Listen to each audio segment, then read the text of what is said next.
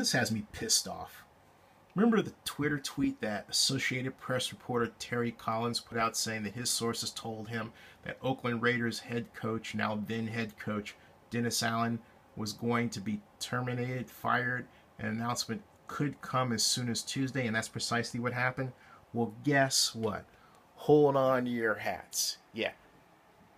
The Associated Press fired, that's right, fired Terry Collins. Unbelievable.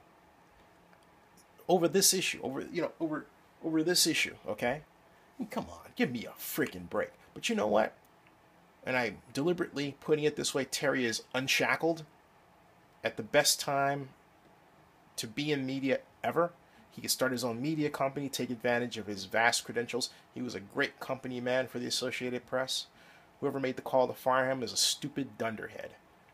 But, hey, not the first time the Associated Press has had people with it that did stupid, dunderheaded things.